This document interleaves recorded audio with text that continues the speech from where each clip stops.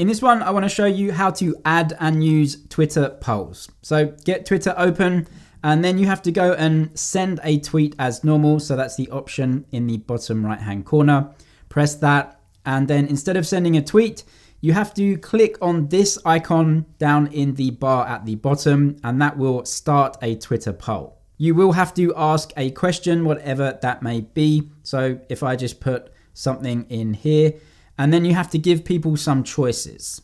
You have to have at least 2 choices, and you can have up to 4 choices. So if I put yes, no here, to add another choice, just simply press the plus button to the right hand side, and that will add another one down. I can add another option here, and even another option, up to 4 options.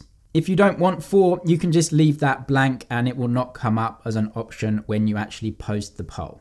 The poll length is 1 day as standard. It's really easy to change that. You just have to press the icon to the right hand side, and then you can change it to anything you want. The maximum poll length is 7 days. So if I scroll all the way down to 7 days, that is the maximum. 1 day, or even 0 days and 7 hours, or even 1 hour. You can do that to whatever timescale you want. 5 minutes is the minimum. Once you've chosen that, you can just press that icon to minimize that options menu. Also, you can change who can reply to the Twitter poll, this option here. So if you click on that, you can choose that everyone can reply to the Twitter poll, only people that you follow, or only people that you mention. Choose whichever one you want. I'm just going to keep that on everyone.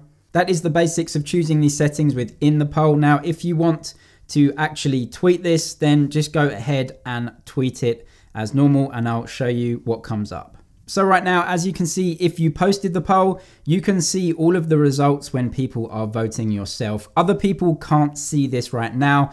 You can see all of it though, and you can also see how long left the poll actually has to run. If I switch into another Twitter account, and I can search and show you what it looks like if you are actually looking at that poll as somebody else, not the actual poster.